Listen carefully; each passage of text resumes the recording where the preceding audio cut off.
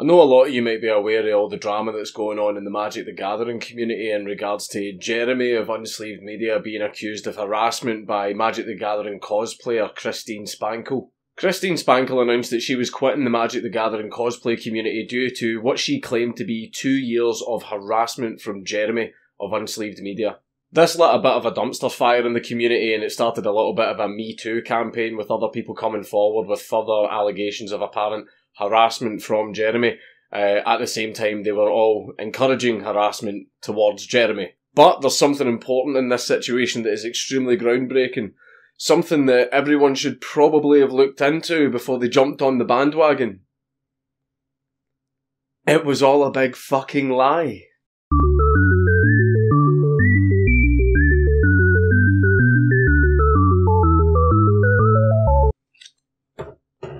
I should have thought that through.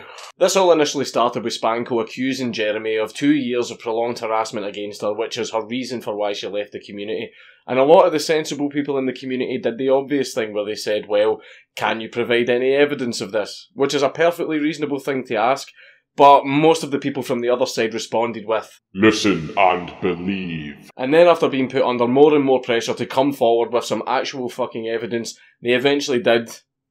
Kind of. Most of it was dogshit garbage that didn't actually prove any of the original claims, so what I'm going to do is focus on Talarian's video, because out of everyone, Talarian was the one that had the most evidence in his video and presented it in the most concise manner.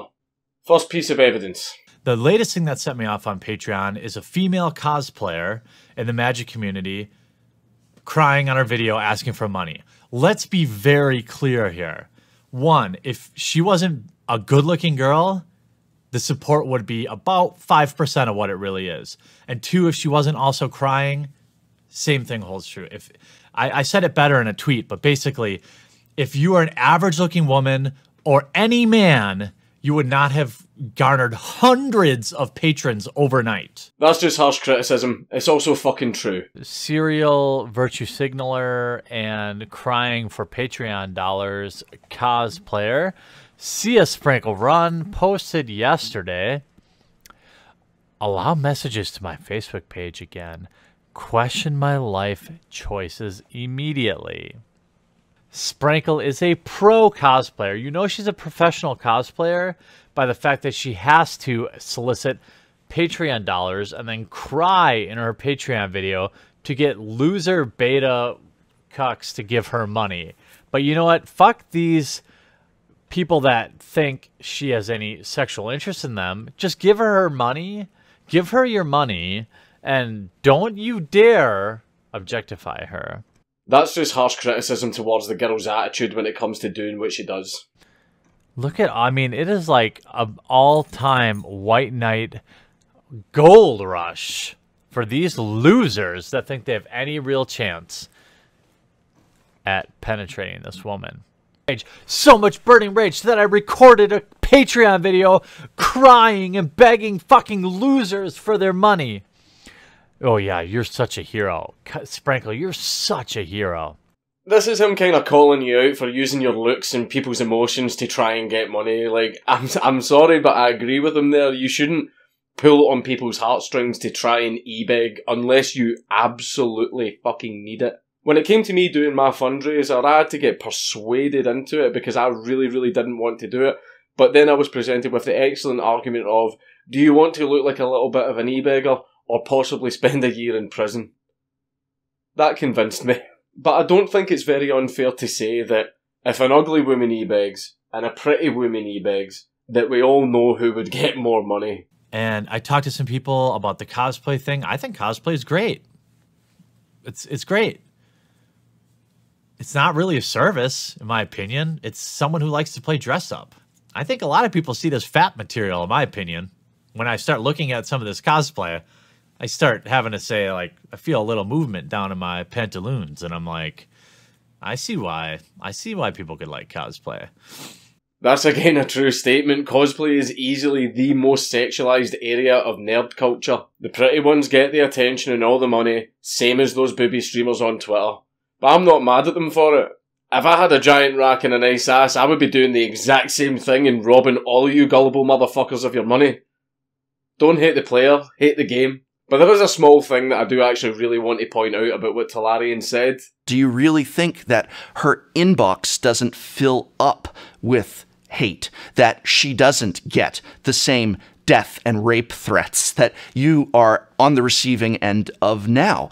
I've already went over this point before when I did a video on that gold digger, Aquila, obviously, but see, when it comes to death threats and rape threats, Jeremy did not tell people to do that. He has absolutely no power over what his audience will do. Say that you made a video on me, Talarian, and in exchange I ended up getting a bunch of death and rape threats, when that totally wasn't your intention at all, but it still happened because of the video that you made. That wouldn't in any way be your fault. Just the same as it's not Jeremy's fault that that happened to Sprankle. Despite what Jeremy thinks of Sprankle, he absolutely disavows any rape or death threats that she gets. He does not want her to be getting those type of threats. Like you said yourself in your video, you're a critic. Jeremy is also a critic. He just does it in a lot edgier way that yous don't like. But at the end of the day, neither of you have any control over what your audience will do when you criticise something to them. So it seems that the safest way to actually avoid death and rape threats and all that other type of shit is to just not criticise anything, ever.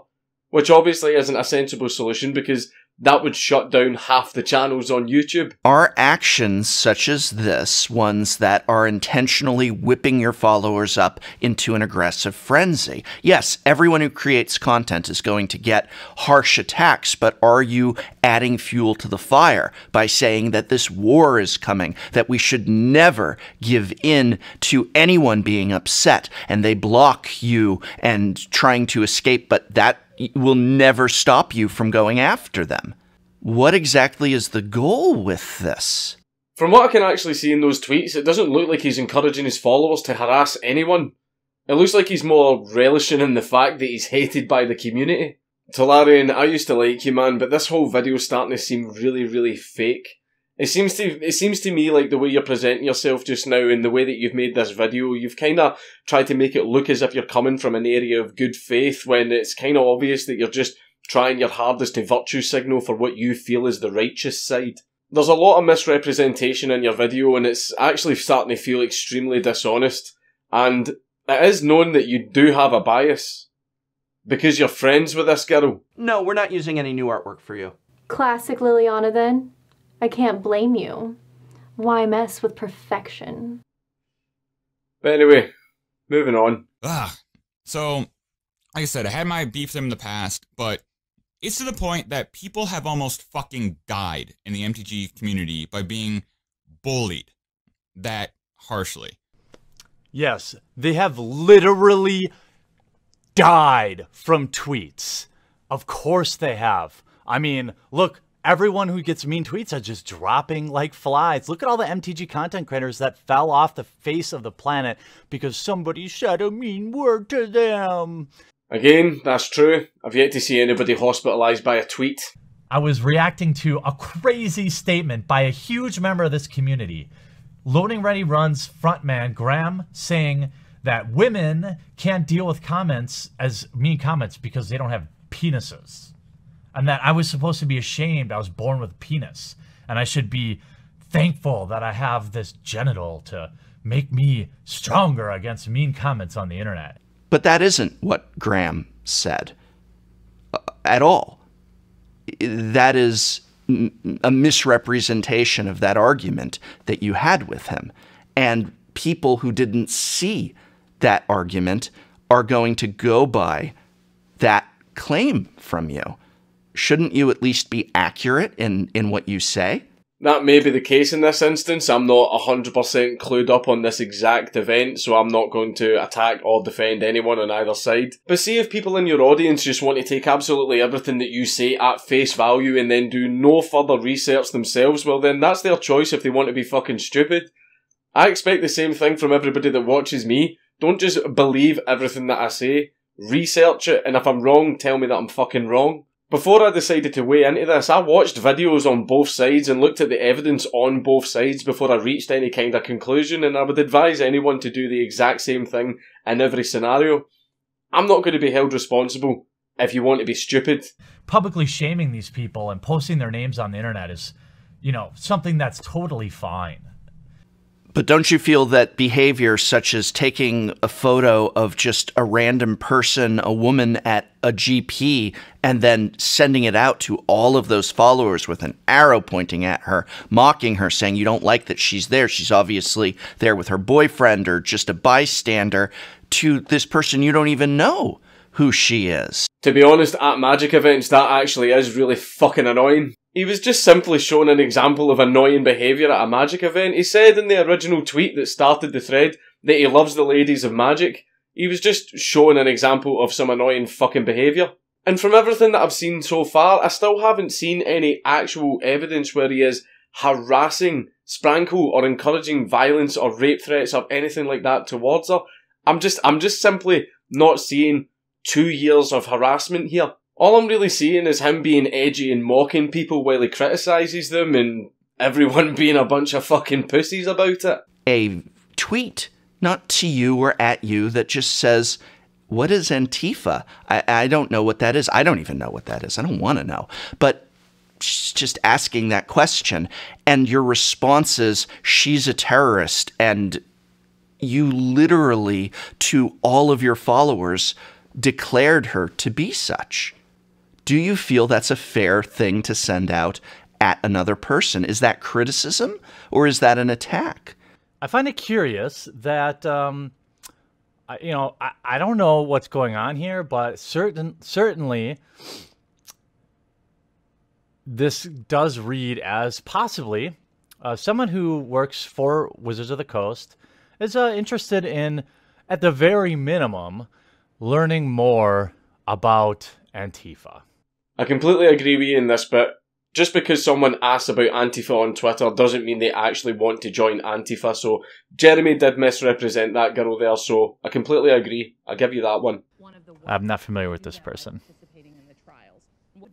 I mean, the red mohawk tells me everything I need to know, but we'll see here.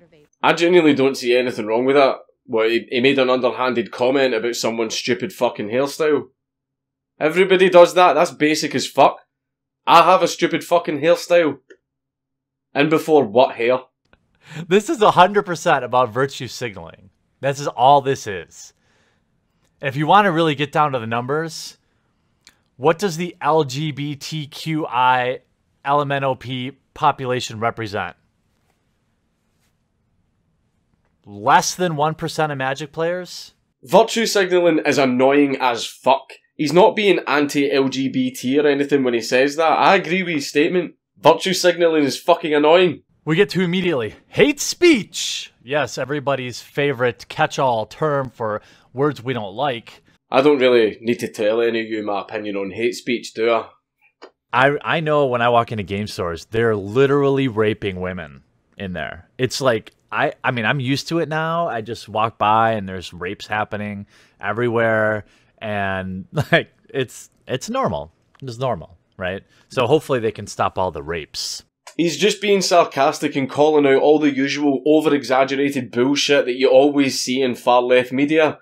Again, I'm still not seeing the harassment here. When you laugh with these hundreds of thousands of followers and retweet things like this that they send you, you're encouraging them to keep doing this sort of thing, to send these types of things my way and Wedge's way. Mocking memes. Really, you're upset by mocking memes. I know it was all meant as a joke, but when someone such as yourself creates a private Facebook group that you then publicly invite your viewers into, and in it you offer rewards for people attending one of Wedge's panels at GP Vegas where they can ask him humiliating questions about his weight. You just thought it was funny and blowing off some steam with friends, but you were sending this out to all of your followers. Again, I find that completely fair.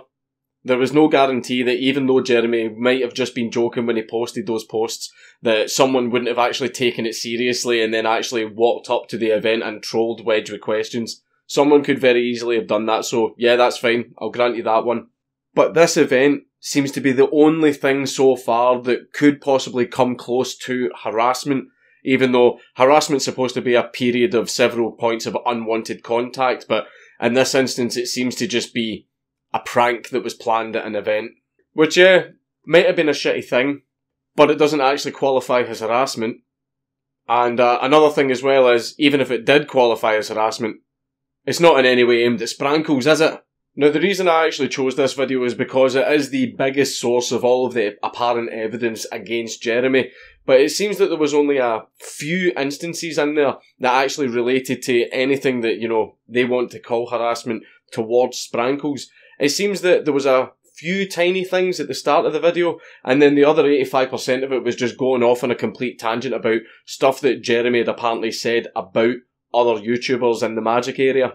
Now, the thing that really puzzles me the most about this, right, is Talarian's video was very clearly a group project, because all of this only happened on Friday, and there is absolutely no way that Talarian somehow managed to pour through all of Jeremy's videos on all of his YouTube accounts and poured through all of his tweets on all of his Twitter accounts on his own. So he had people helping him, sourcing all of the good bits and all the juicy stuff to actually put into the video. And despite that huge group effort and gathering all of that evidence together, still no evidence of 2 years of harassment against Sprankle. And Talarian, you can act all saddened and meek and, oh, I hate to do this, but in the video, I see right through your fucking bullshit, man. See, if you had that many people working with you to gather all that stuff, you yourself would have questioned, like, even though we found all this shit of him being an edgy boy online and pissing people off, there isn't quite enough here to prove Sprankle's original claims, you know, the ones that lit this fucking dumpster fire. You're trying to act like you're coming from an area of good faith here and I'm doing what's best for the community, but you're not. You got a group of people to find all the bad shit on Jeremy and obviously completely ignored everything that would exonerate him because you didn't fucking find anything. You're trying to act like you're being a little bit unbiased and you're doing this for Jeremy's own good. No, you're not. You're shaking his hand while stabbing him in the back with the other. The fake persona in your video isn't fooling me, because we all know you've got a bias. MTG cosplayer and friend of the channel, friend of mine, Christine Sprankle. But despite all of that, the only two things I seen in all of that evidence that did kind of make me raise an eyebrow and agree with you in some way was the time where he conflated a woman asking about Antifa to wanting to join Antifa, and when he was making those Facebook posts that could possibly have resulted in people going up and trolling Wedge at one of the Magic events. But even though I agree with you on those things have nothing to do with Sprankles. The only other things that you showed were tweets, where no one was added in the tweet so it wasn't directed at anyone, clips from live streams that were presented just on his own channel, and clips from videos that were just presented on his own channel. So that basically means that even though he created media where he critiqued someone or made fun of them or acted like an edgy boy, this wasn't sent to anyone or directed at anyone. He wasn't communicating these things directly to that person, which would possibly qualify as harassment if it's done a lot over a period of time. He wasn't trying to pressure people into doing anything. He wasn't trying to force them into doing anything. He wasn't trying to force anyone out of the community. He wasn't telling people what to do. He wasn't trying to use aggression to manipulate people or anything like that, which would be a form of harassment. The only thing that I could see him doing was critiquing people and mocking them on his own platform, but not actually communicating these messages directly to the people in question. And about 85% of the stuff that you've shown was pretty much that.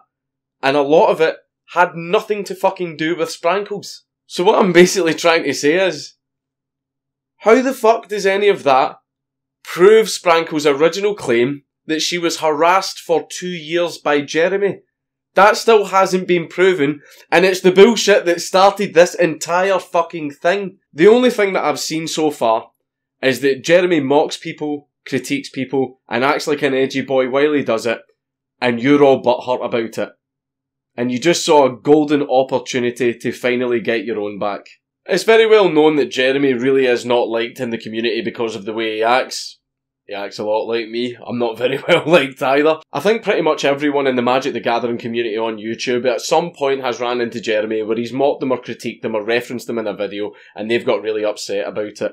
And that's what all of this is about, because there are two type of people. There are those that get called out on their bullshit, take that criticism on board and use it to develop themselves. And there are people that get called out on their bullshit and instead act like a fucking victim. And these people really couldn't deal with Jeremy calling them out on their bullshit, but there was nothing close to harassment. You know, a fat neckbeard can't come out and say, I was harassed, because he would just get laughed at. I still find that quite funny, actually. So what could these people do? What could these people do about this thorn in their side that kept calling them out in their bullshit and kept calling them out in their lies and all the misrepresentation that they did? What could they do to finally get rid of him? Enter Sprankles. Because who the hell could ever think that you're wrong when you're coming to the aid of a poor, defenceless woman? Even if that woman is fucking lying. She claimed years of harassment. The only evidence that we've seen is a screenshot of a Reddit post, a few references in some of his videos, and a handful of tweets.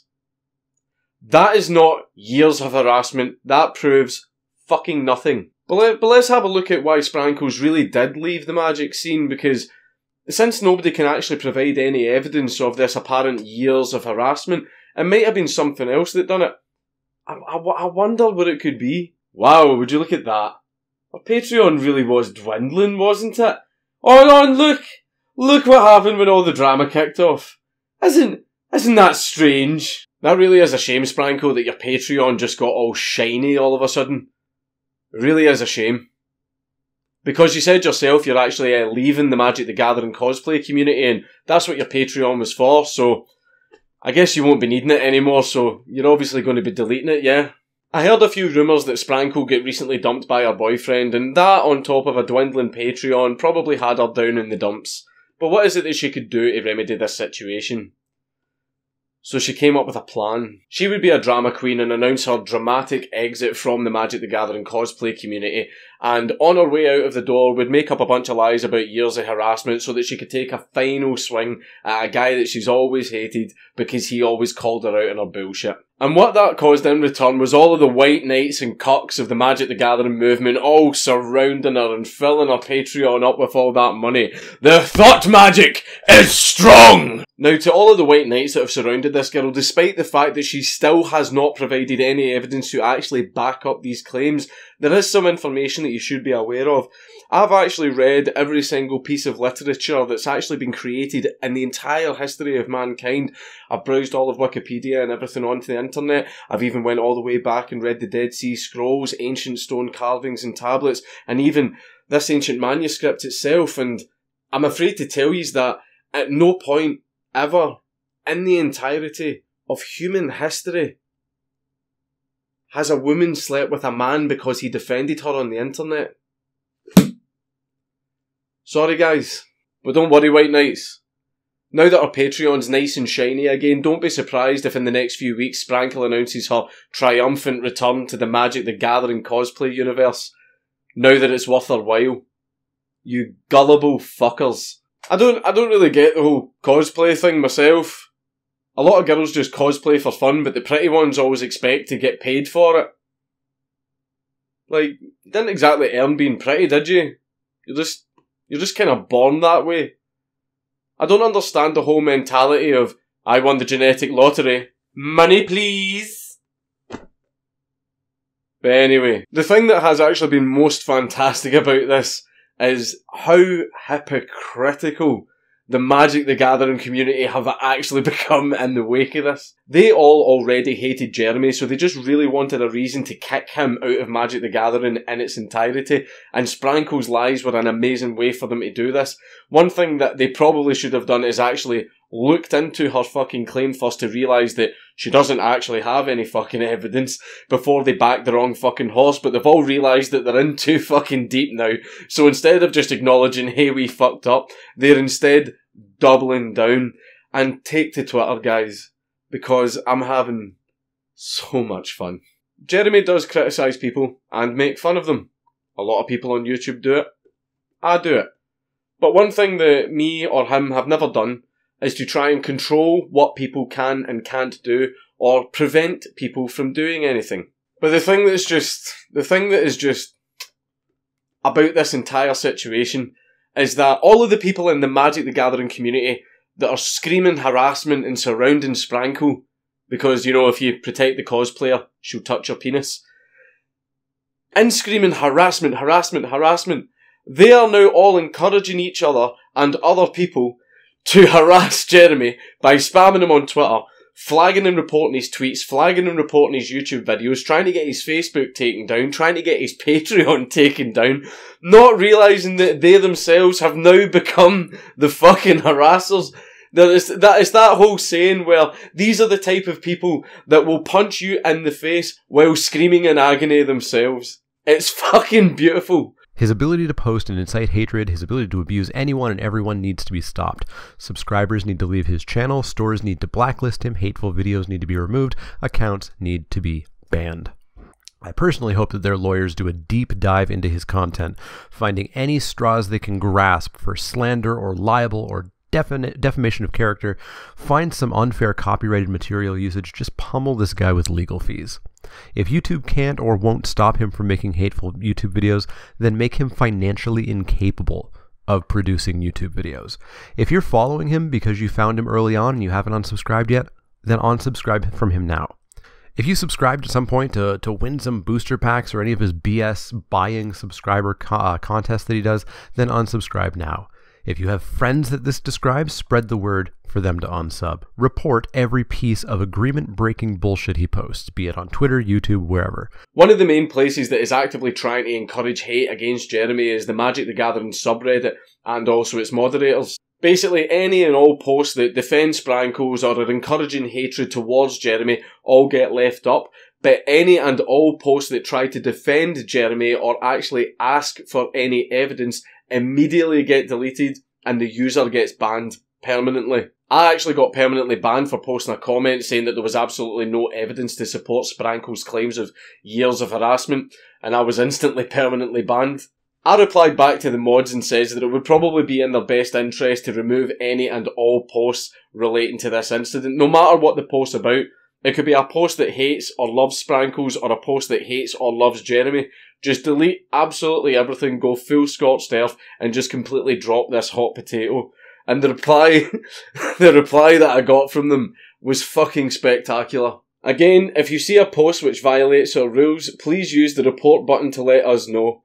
We do not appreciate your threats, and we will report them to the admins of Reddit if they continue. Threats. Congratulations, Mr. Anonymous Mod. You are officially the biggest pussy I have ever come across in my entire life, and I've seen Big Red's nudes. You also have to laugh at some of the absolute dog shit that the mods are posting, trying to say that this is in everyone's best interest and we're trying to remain unbiased while failing spectacularly at doing that. Some of the justifications that the mods were using for a ban was if you simply stated that not all Magic players are like this.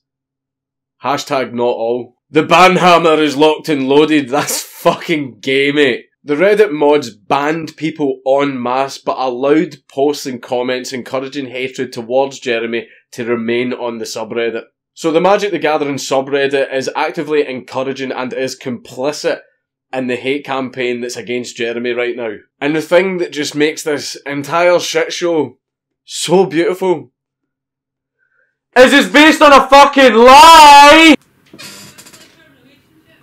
Fuck you, bitch. Reddit mods very often get used as case studies for people that have god complexes, but have you ever seen a Reddit mod in real life? They look like little fucking gimps. See if I ever actually physically meet a Reddit mod in real life, I'll fuck his wife in front of him. Ban this, cuck. So even despite all of this evidence that's been presented so far, the only things that I can actually really fault Jeremy on is the time where he called that woman out for wanting to join Antifa when she clearly didn't, she just wanted information. And also the time where he tried to arrange for people to go up to Wedge at that event and ask him stupid questions through the microphone. That had potential to go wrong, so I'll grant you that. He shouldn't have done that. But those are really the only things that I can actually fault Jeremy on. And they're not harassment. It's just not harassment. Whereas all of the people that have sided with Sprankle in the Wizards community are actively encouraging a hate campaign against Jeremy. They're trying to get his YouTube, Twitter, Facebook, absolutely every area of his social media and livelihood taken down. All based on a fucking lie because this girl still cannot provide any evidence of 2 years worth of harassment. It seems that the main thing that he does that all of you have a problem with is he calls you out on your bullshit and he makes fun of you while doing so. And you can't handle it. You can't handle some mean words. Whereas all of the people that have sided with Sprankle are encouraging a hate campaign against Jeremy. The entire fucking subreddit is doing a hate campaign against Jeremy. Everyone is instructing each other to flag his YouTube, flag his Patreon, flag his Facebook, and get all of those taken down. And they're even producing guides on how to do this, specifically for Jeremy. They are trying to petition Wizard to actually get him banned from all Wizards of the Coast events. And on top of all that, they're also trying to petition to get people banned from Magic the Gathering events just based on their opinion. Who's the bad guy here? All you betas need to start thinking with your head and not your dick. Come to me if you want to learn how to resist thought magic. It's Count Dankula on YouTube. Everybody should subscribe.